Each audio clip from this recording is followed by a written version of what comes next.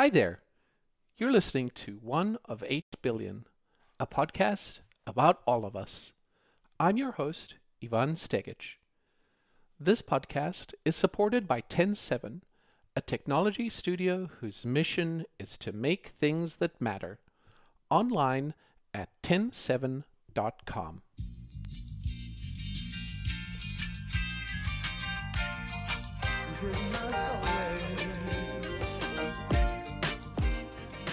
We all have a story, don't we? We've all had successes and failures, joy and disappointment, love and sadness.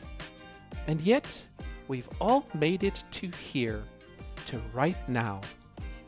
Our stories are one amongst 8 billion others. 8 billion other stories, each of them unique, each of them grand in their own way, and each of them a window into the humanity that connects us all. One of 8 billion tells life stories from around the world. Let's listen. Our story today is about a professor of biology at the University of Minnesota, Morris, and the caretaker of many, many spiders in his lab, Dr. P.Z. Myers. Let's listen. Why don't you introduce yourself? Tell me your name and where you are in the world right now. My name is P.Z. Myers. I am a professor of biology at the University of Minnesota Morris. I am getting ready to do a whole bunch of teaching. I'm going to be teaching cell biology and an introductory biology course this term. And then in my spare time, I take care of spiders, lots of spiders. Wow, how many spiders is lots of spiders? I think I'm getting up around 200 in my lab right now. They're very small though, Wow. so it's not too scary. They fit into little containers and they're easy to take care of. Is that part of the teaching work that you do? It could be. We open up my lab to students who want to do volunteer research and things like that. Unfortunately, spiders aren't real popular. I don't understand why, but I don't get very many students volunteering to work in the lab. I've had a few, but we'll see. And then they do become part of the teaching process because I'm teaching them how to do research. I think that spiders have a bad rap in the world, don't they? There's something about spiders that we have all these weird connotations that are bad about them. I know. It's something I've been struggling with. I've been trying to educate people. Part of the problem is, for instance, everybody, when they get up in the morning, they find a little spot where they were stung or bit in the night. They immediately blame the spiders. Hmm. And it's almost never the spiders don't bite people unless you really press them. That's what someone said to me, that spiders don't bite people. And I think you just confirmed that. Yeah, oh yeah, I handle spiders all the time, and these are venomous spiders, Mm. and I'm perfectly comfortable letting them scamper all over my hands and everything. And some of them have escaped and live in the lab. Don't tell anyone, but yeah, we have some feral spiders living there, and Uh-oh. they're just so totally harmless, except to insects.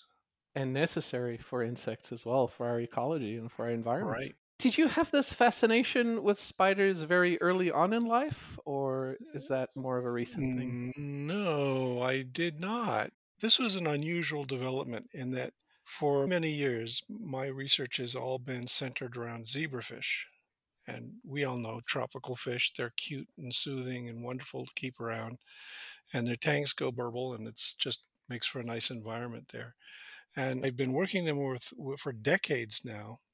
I started having some problems with them. Sometimes fish get finicky. Anybody who raises aquarium fish know this, that sometimes you just got to dismantle the whole tank and reassemble it and clean Mm. everything out and give them fresh water and all that kind of fresh nutrients, all that kind of good stuff.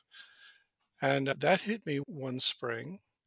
And it was an awkward time because I had a bunch of students who were working in the lab and we were all held up because we weren't getting any embryos.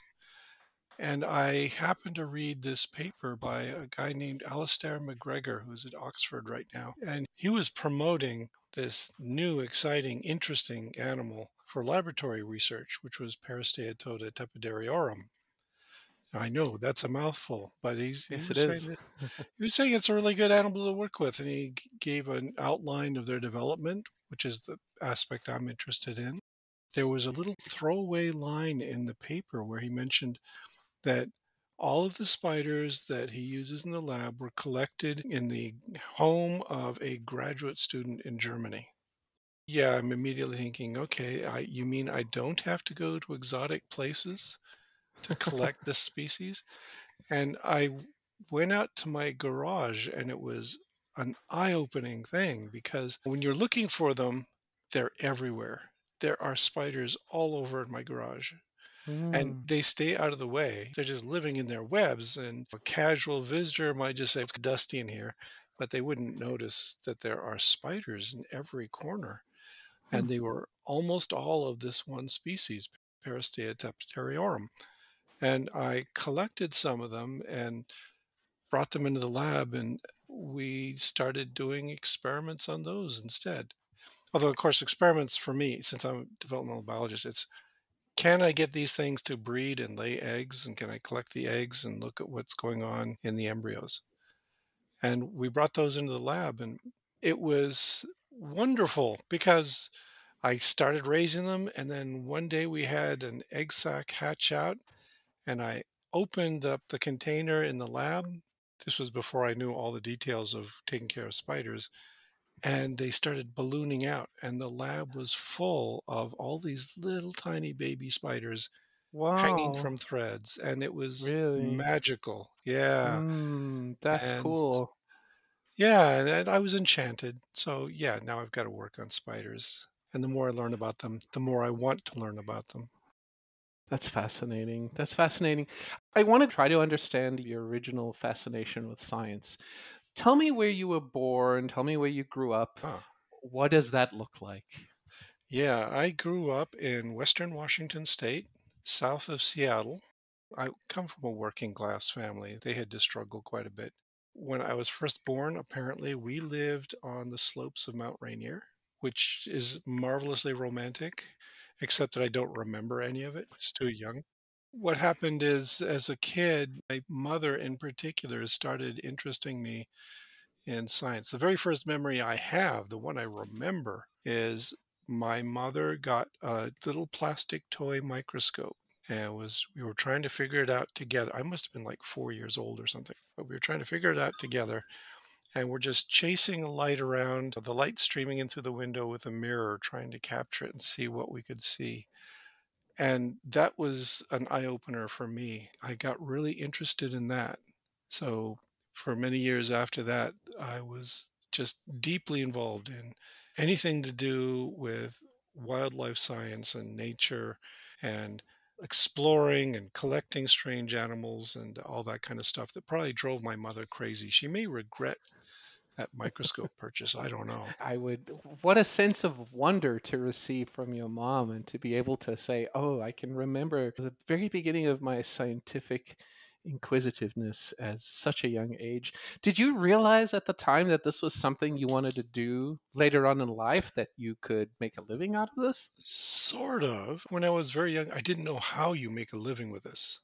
Yeah. My dad was a diesel mechanic. Oh. That's real work. That's how men make money is Hmm. they get out there and they do hard labor day after day. And so that was my picture of what would happen when I grew up. And it was a wonder when I discovered, hey, there are actually people who do science for a living. And all I have to do is go to college and spend a few years doing this stuff that I love doing anyway. And then maybe I'll get a job like now looking at spiders. So great. What a great story there you had. And it sounds like you've realized as well. Do you have any siblings? I had 3 sisters and 2 brothers. It was a big family. I was the oldest of the Oh. bunch. They all still live in the Pacific Northwest. That's where they didn't go far from the nest. I was like the little spider with my balloon just floating away to nowhere. But they're all right there. I try to get out there every few years and visit them. Tell me why you go by PZ Myers and what does the PZ stand for? I'm sure there's a story Oh, about that. yeah, there's it's both a simple story and a kind of complicated story.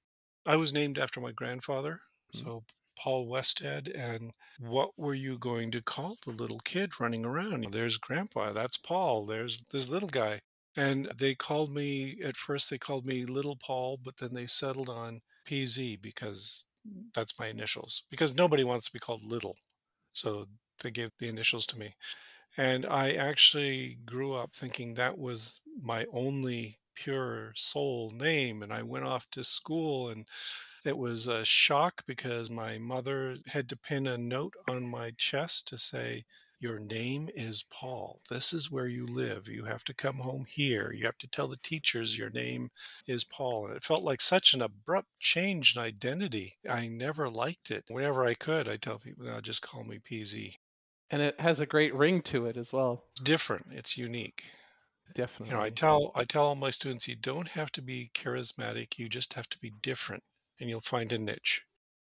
You said most of your family is still in the Pacific Northwest, and here you find Mhm. yourself in, I would say, rural Minnesota. That's what I think of Yes. when I think of Morris, Minnesota. How did you find yourself in Minnesota? What was the first place you left after the Pacific Northwest, and how did it end up being in Minnesota thereafter? Yeah. I went to graduate school at the University of Oregon, which is still the Pacific Northwest. But then I did a postdoc at the University of Utah. It's peripatetic. You can't help it. You're going to have to move around to find a position. So I went to University of Utah, and then I went to Temple University in Philadelphia. Then I started looking for jobs, real jobs, which is always a struggle. And my wife and I talked about it. We had some narrow limitations in that we didn't want to live in the far south because it is too hot and we are cold weather people. So Mm. we narrowed it to the northern tier. And then I started sending out applications. I got a few invitations back to come interview. Minnesota struck a chord with us because my mother was born in Minnesota and she Oh. moved. Yeah, so there's these deep connections there. My grandparents and my great grandparents all spoke with the classic Minnesotan Scandinavian accents. So it was like culturally home. I could adapt How to this. interesting. Yeah. And then my wife, her parents also were from Minnesota, and she comes of almost pure Norwegian descent. So it was like fate. We were apparently destined to end up in Minnesota. So we came here. There was also the nice thing that I had decided I wanted to live and work at a small liberal arts college because that's the ideal for teaching. And University of Minnesota Morris fits that perfectly. It's isolated, small, little village of a university. When I answered their ad, they were asking specifically for me. They wanted somebody who could do developmental biology and genetics, and those are my skill sets. So it was a natural fit. Could you describe Morris as a part of Minnesota, what it looks like demographically, and how the University of Minnesota, as I understand, is a large university system? How is the Morris campus this little niche that's different and how it meets your requirements? There's a couple of campuses of the University of Minnesota. Crookston is up north of us, and they're also a small rural campus. But how would I describe University of Minnesota Morris? Let's see, it's population of about 5,000, so it doubles when students come. And it's not quite a one street town. There's actually two or three streets, and we actually have two stoplights. So if that helps you imagine what kind of little town we're in. The university itself, we're down right now because of the pandemic. But in good years, we're around 1,500, 1,700 students. So it's a really nice size, and it's what I like to work in. As I mentioned, University of Utah, University of Oregon, Temple University, I would teach an introductory biology course there, and you'd go in, and there were 500 students sitting in the auditorium. Mm.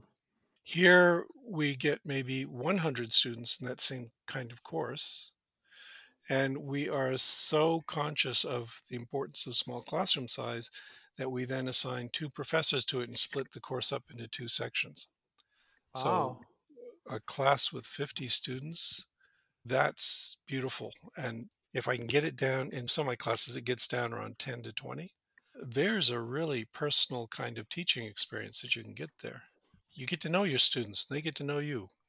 And we definitely want that in the world today, that we want more educated young humans, young adults that have that personal connection, who can display that empathy, but who can also understand the scientific method and the work that they're Yes. doing at the same time.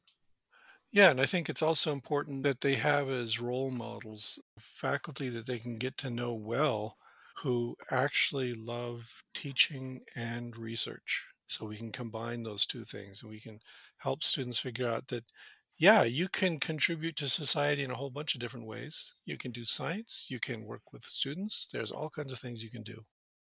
Have you ever had a memorable boss or leader or professor or colleague throughout your career that you can just look back on and say, wow, that person's had such an important and indelible mark on what I'm doing today? Oh, there's a bunch. I was actually really lucky. I hear stories from other colleagues and other faculty that they had some miserable experiences at the university level. And it was a concern when my daughter went off to become a grad student.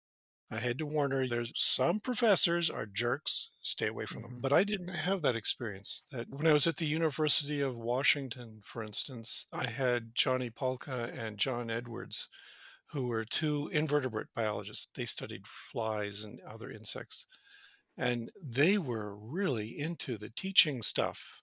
I remember being invited to the professor's house, the other students, for presentations and things like that. My professor invited me to come along with him to a scientific conference. And that was another dazzling experience to find out Mm. that there are all these people talking about it.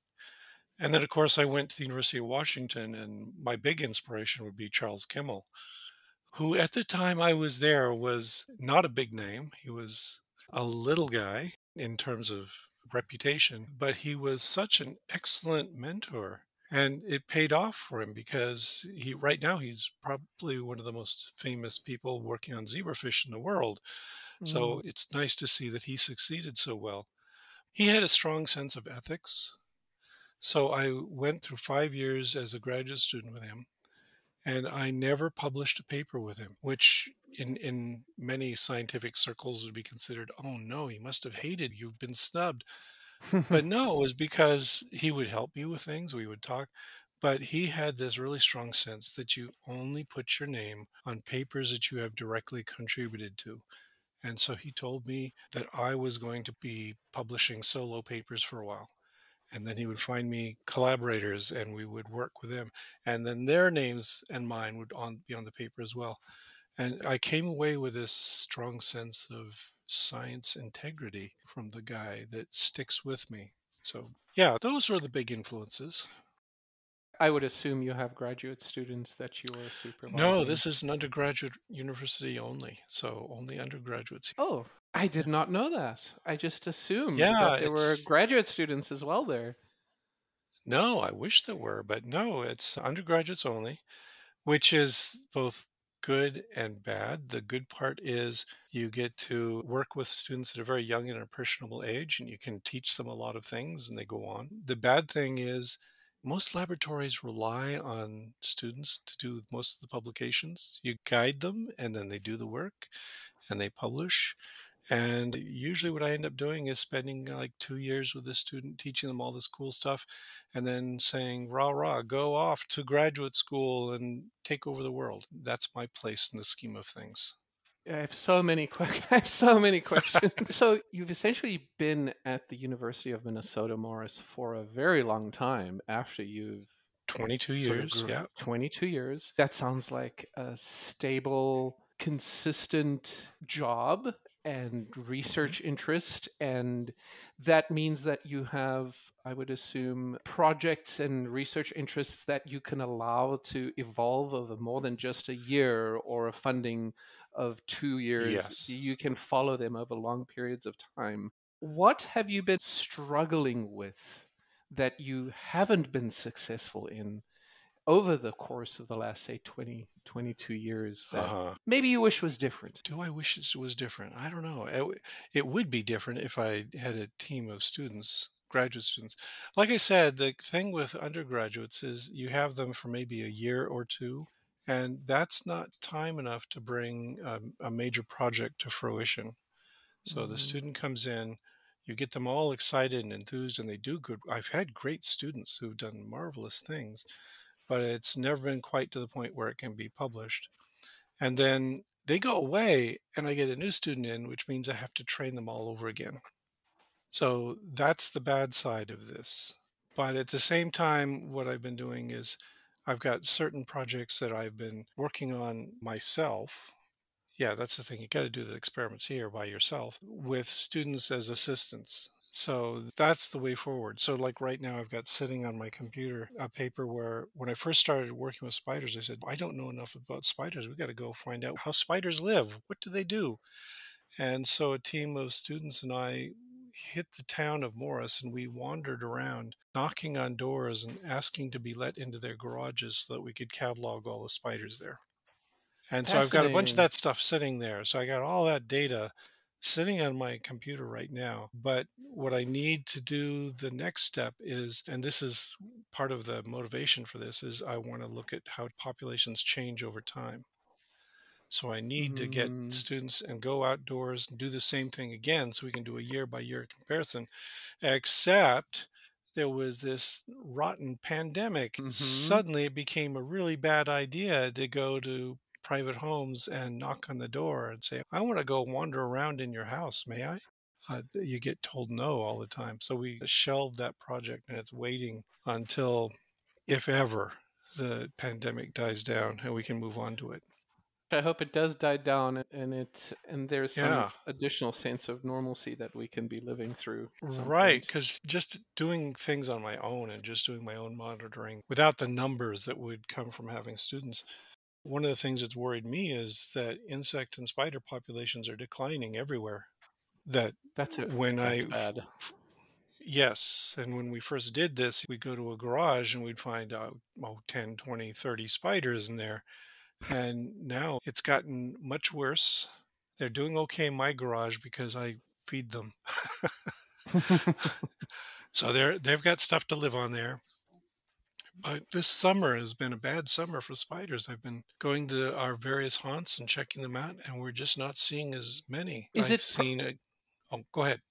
I was gonna ask, is it primarily the heat that is affecting the spiders, or is there another explanation, another reason? It's partly the heat, Hmm? but also it's because of the decline in their prey. This has been one of the Mm. shocking things I have seen is, for instance, if I go out at night and I go for a walk downtown, it's safe to do that in Morris. You can just go for a walk downtown and you walk by the streetlights. And it used to be you'd look up at the streetlights and there'd be a cloud of gnats and mosquitoes and spiders, all it's just a fuzzy, rapidly moving cloud. And they're gone. I don't see them anymore. It used to be that I'd go out to outside my house and you'd get the gnats and the little flies and all that kind of stuff. And it makes it sound like the house is filthy. It's not, but they would cling to the walls of the house. And that's what spiders would live on. They'd eat those things. And now I hardly see any. Something's going on. I don't like it. And maybe it's the weather. Maybe maybe when the weather changes, it will get back to normal. But I need to get out and do some more quantitative measurements to see what's going on there. Yeah, that is really worrying. I wonder, I was at my allergist's last month for my annual checkup and to determine whether or not I continue with my shots and incredible science that basically prevents me from having to deal with the environmental allergies that I have, but also lets me have two dogs at home. This is great. Uh-huh. And she was saying that they have seen an increase in the number of patients that they're seeing as results of allergies. In and of itself, that like could mean that the marketing's better. So not Right. a data point that you can trust 100%, but it's one of the data points. But she said that the allergy seasons, the severity of the seasons has not only increased from a intensity perspective, but how long they last has increased as well. And so they're seeing that the seasons last longer. The like for example, ragweed is lasting at least 2 weeks longer than it used to, and that the amount of ragweed is much higher. And that was just one example she gave me, and that was because that was Uh-huh. something that affects me. And even in her observations, she was troubled by that as well because she has not seen that over the last 20 years. And spiders don't contribute much to allergies. So What we may be seeing here is a complementary effect that we've got declining insect populations, declining spider populations, which means the plants are very happy and they are spewing out pollen everywhere. What do you do for fun? I know that you have a blog and a YouTube channel. I know that you're quite active on the blog and on Twitter. Tell me a little bit about, I assume this is what you're doing for fun, unless you're doing other things as well. Yeah, that's just pure personal enjoyment is sitting down and writing something on the blog. And I've been doing that since 2002. Long time for a blog. Well, Yeah. that was before they were cool. Are they cool? I don't know. I think they're coming back, PZ. They're Okay, definitely coming back. that would be good. Yeah, so I started writing this thing in 2002, and it was in part a response to moving to Morris because I am so isolated out here. I've got Mm. colleagues, but in a small university, they've all got very different interests. We're all Mm. splitting up the discipline in various ways. A blog was a way to reach out and contact the world at large and also just extend my educational reach and fun stuff like that. And yeah, it was just for fun at first. Then it got picked up by a group called Science Blogs. And for a while, I was rolling in money from the blog, which surprised me. And yeah, there's been little things that bring in money there. But then a couple years ago, a friend and I started this blog network. It's called freethoughtblogs.com. That here we were active in the secular and atheist communities. And those communities have not been particularly good at social justice and good stuff like that. So, what we want to Mm. do is establish a blog network where we could recruit writers with all kinds of different backgrounds, similar ideas about secularism, and let them just do their thing. At first, we tried to support it with advertising. Advertisers are evil, they're leeches. They just Mhm. so many bad ads that we just gave up on that. We said, nope, we're not gonna fund it. We'll just pay the costs of the server out of our pocket and give people free space and just see what they churn out. So now it's a labor of love that actually costs me a little money. Not too much money, but a little money. But I'm willing to pay it just to get this nice, lively group of people all working together. And you also have a YouTube channel. That's something I'm experimenting with. I've put up a video every once in a while. But mainly, these are just videos that, for the moment, interest me about subjects. So I've done videos where I harangue against some of the silly people out there.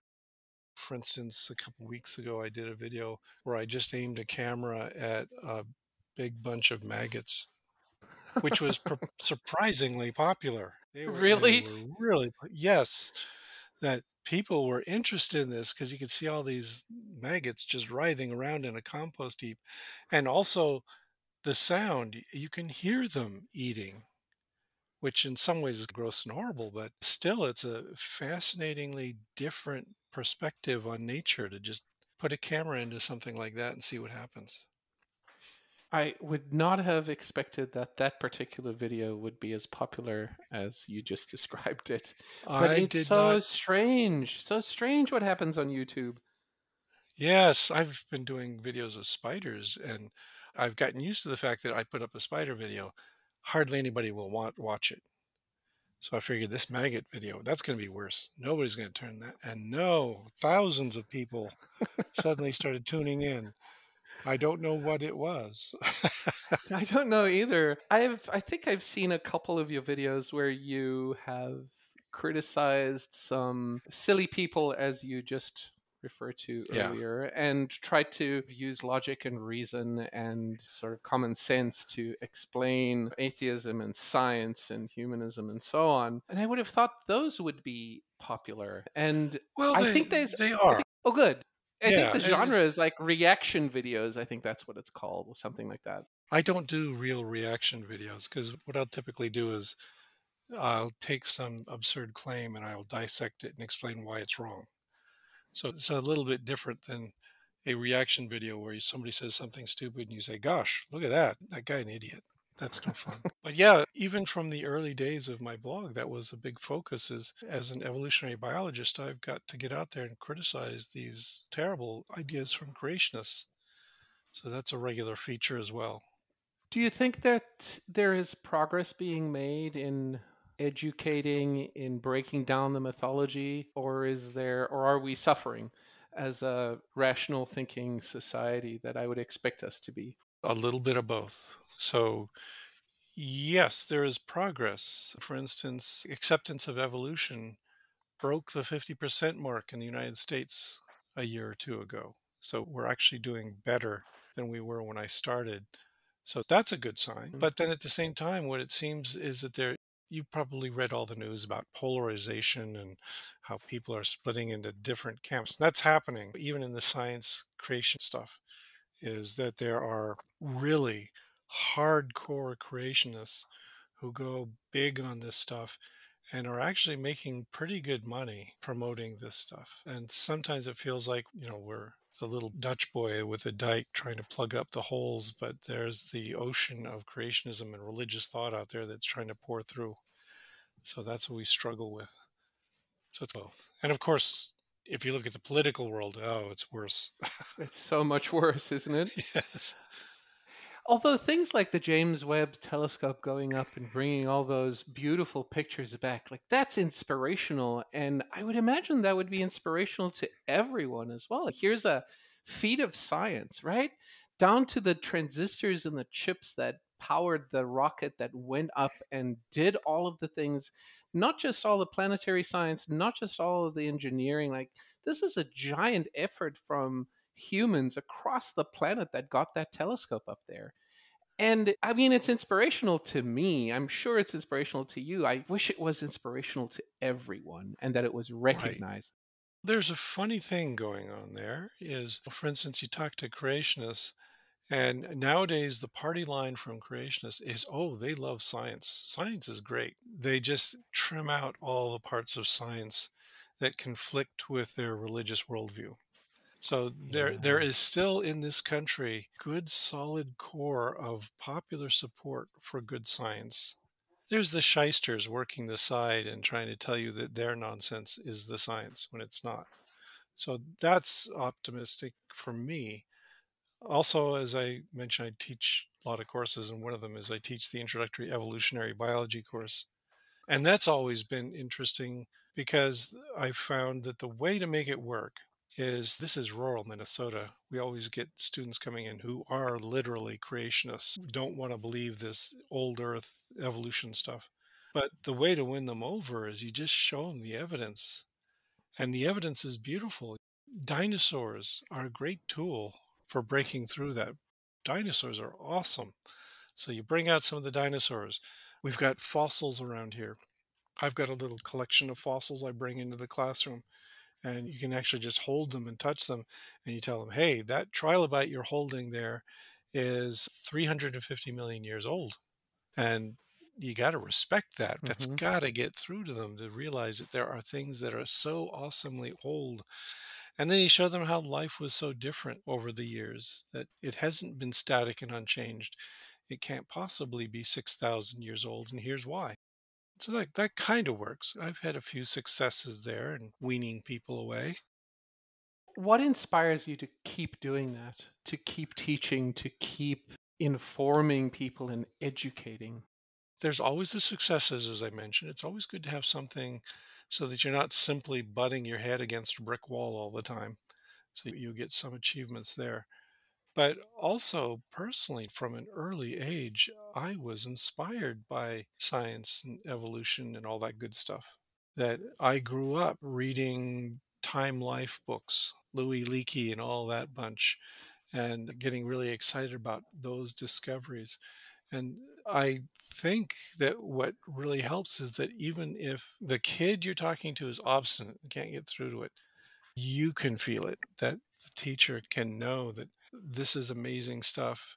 It's too bad this kid isn't getting it, but I'm going to go home and read this book again because it's so darn good. And that'll inspire you to do it again tomorrow, won't it? Right. Try again. Yes. Yeah, because the story is so beautiful. Why would I want to tell any other story? And again, that's what teaching is all about, is telling people good stories. So you're not going to get me to give up the best stories in science that we've got. That's so inspirational. What makes you smile?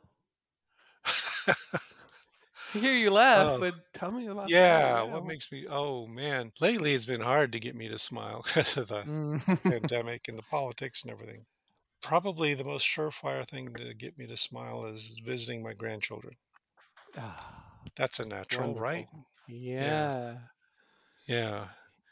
Where are your grandchildren? One is in the Seattle Tacoma area, so we don't get to see him very often, which is unfortunate. And he's a very rambunctious little guy. He's charging around everywhere. He's 4. And Mhm. then my daughter is actually closer. She's got her kid is in Eau Claire, Wisconsin, so Mhm. about 4 hours away. We can drive there for a weekend every once in a while. And she's about 3. 3 is a cute age. It is, isn't it? The wonder in their eyes, the belief Yeah. system that they have. They're trying to figure things out. Yeah, 3 is a great age. Yeah, it's a really tempting age too. When my wife and I were having children, we had one kid and we said, that's enough. That's a lot of work. And then they hit 3 and we said, oh man, that is so beautiful. I got to have another one. And we went through 3 kids that way, just My getting gosh. seduced by these beautiful little 3-year-olds. So that's how far apart they're spaced anyway. Perfect. That sounds absolutely perfect. One of 8 billion is the name of the podcast. And I often feel like that number is so huge and I feel disconnected from all these other 8 billion humans.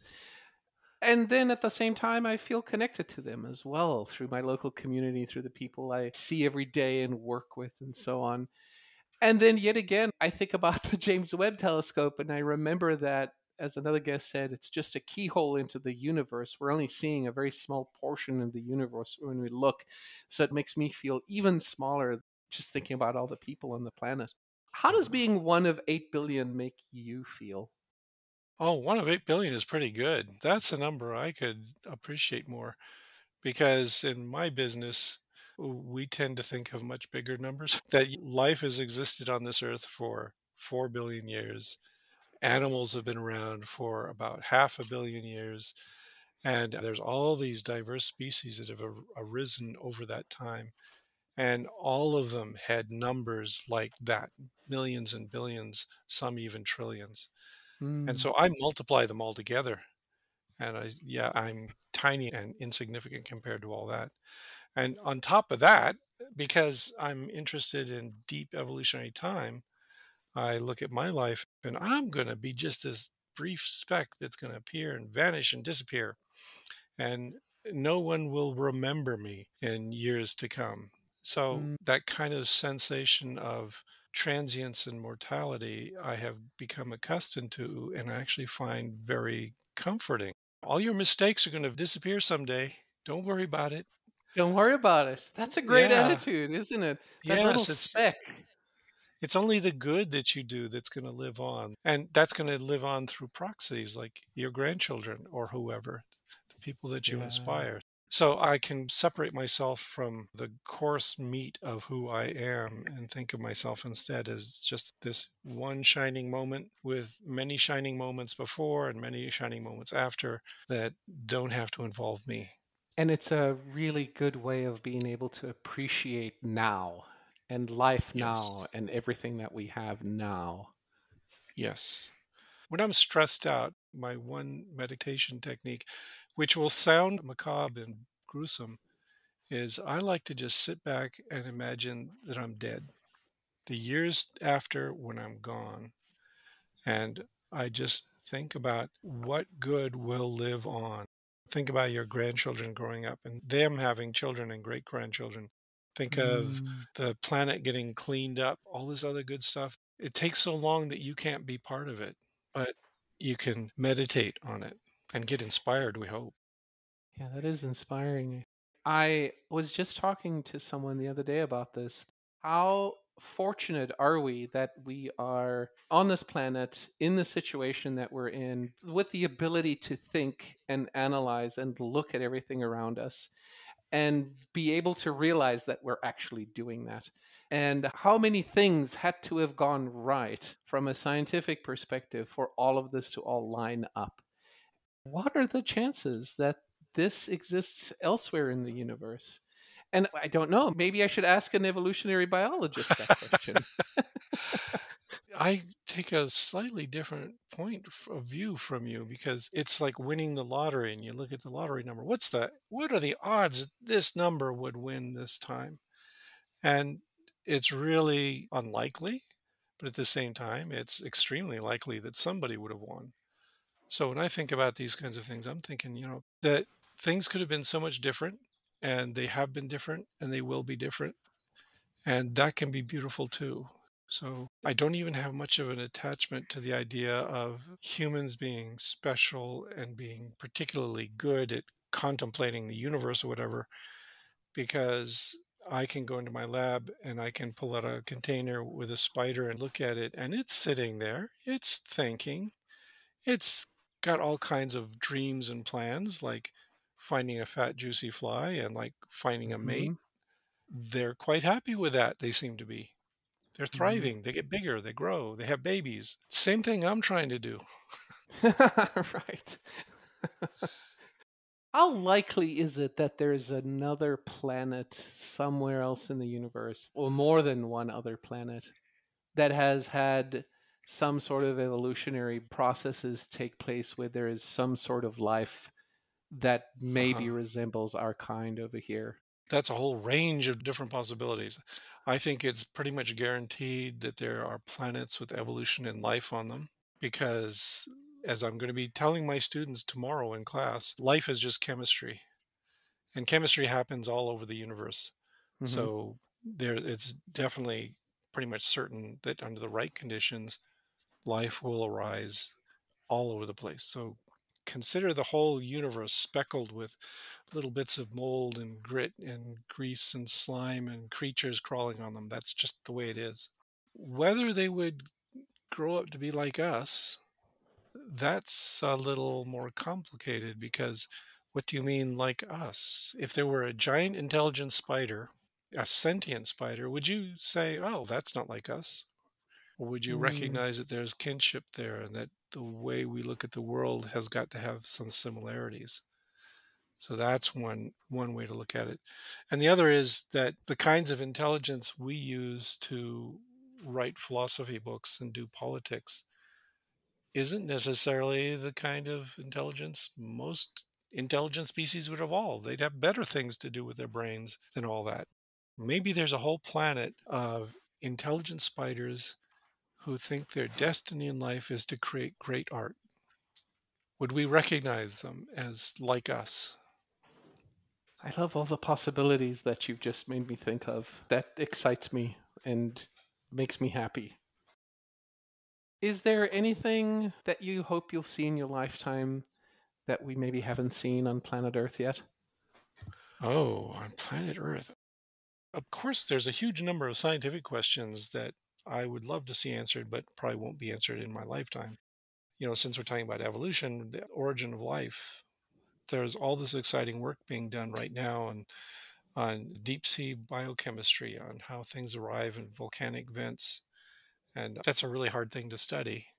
It's going to take Mm, time. I'd like to know more about that. More details of the biochemistry of the earliest life would be a cool thing to know. Here's an obscure question for you that if we look at all vertebrates, we all have four limbs. Sometimes you lose two, but most species have four. Why? What is the basis of that pattern? We've got hints mm. of it. Things like Hox genes, they're expressed in these patterns that are associated with the formation of limbs and other segmental structures. But how do we get that pattern? What's the molecular agent that is producing these oscillating patterns of, for instance, pair rule genes in segmentation? I want to know more about that. We get little hints every once in a while. People keep finding new stuff, but I'd love to have an answer to that before I kick off. Why are vertebrates two or four legged? Yeah, I never thought about that. Yeah. And insects have six, spiders Yeah. have eight. Why? It's probably just an evolutionary accident that there was some pattern that was set up 500, 700 million years ago that led to this. But what was the basis of that pattern? if we want to think of things in an experimental way, how could we change it? Or a way to make eight-legged people? I don't know. Oh my gosh, I don't know either. I wonder how much of it has to do with the physics behind the size of the animals that ended up being four-legged or two-legged. When you think about them, they're an order of magnitude larger than insects and spiders. Right. And they're vertebrates as opposed to being invertebrates. So, gosh, Yes, so but many where's the questions. obstacle to having an extra pair of limbs? Think of birds. It sure would have been handy for them if they'd had a third pair of limbs, one of which they could make into wings, and the other four would be for walking on the ground. Birds, yeah, why don't they have arms as well as wings? Why did Yeah, their arms turn into wings? Yeah. get on that. God. Thanks, PZ. I think I will. I'm going to hang up here, and then that's exactly what I'm going to be. Yeah, it's a good question. And I don't think the objection about based on size is necessarily the valid one because there are some very large spiders and very large, for instance, centipedes and millipedes. There are, for instance, spiders that are big enough to eat birds and mice. So that nullifies that idea. Yeah. Okay. Got Yeah. it. I want to be a student again now. Can I take your Why did vote? you have to stop? I no, I I didn't have to stop. I'm still learning. But I think I want to take that introductory class you're starting tomorrow. Is that going to be available online in any form? I don't know yet. It's going to depend on the students. So Okay. I get together with the students for that class on Thursday, and I'm making all kinds of accommodations for the pandemic. And I'll be talking to them, and I'll just be asking them, "Do you want me to put this on Canvas, which you won't be able to see, or do you want me to put it on YouTube? Tell me, and I'll figure out what they want." If the vote happens to be a tiebreaker and you need an extra vote, call me. I think my vote would be YouTube as opposed to Canvas. Oh, okay. Yeah, I mean, it's a tricky thing because I want open access everywhere. I think it's terrible that so many textbooks, for instance, are ridiculously expensive and walled off. Hmm. Scientific papers are all behind paywalls. Classes just, you can't just walk into a class. There's a registrar who expects you to pay. Isn't that silly? I wish it was all open too. That Yeah. would be amazing. Thank you so much for talking to me and for spending your time with me. I'm so thankful. I appreciate learning where you came from, how science is just wondrous in your eyes. I could listen to you answer my questions and talk the whole day. So, unfortunately, we have to end this episode, but it's been Ah, wonderful talking to you. Thank you so much. oh, yeah, it's been a great conversation. Thank you for contacting me. I hope you'll join us in the next episode of One of 8 Billion, when we hear from writer, speaker, podcaster, and the inbox zero guy, Merlin Mann. I used to get really mad about email. I would get really like frustrated with people who were like, sending me lots of email and like wanting me to engage. And that just in other areas, I'll talk about how it doesn't scale up. You can't treat everybody the same way in life or you become a Mhm. monster. But what I had to learn was before you get mad about an email, consider that that might be that person's way of saying I love you. Even if they're writing you hate mail to say I used to like what you did and now I don't, that's a belated love letter. This has been One of 8 Billion, a podcast about all of us, online at oneof8b.com. Join us again next time as we listen to one of 8 billion other stories. One of 8 Billion is supported by 107, a technology studio whose mission is to make things that matter. Find out more at 107.com. I'm Ivan Stegic. Thank you for listening. This is my story.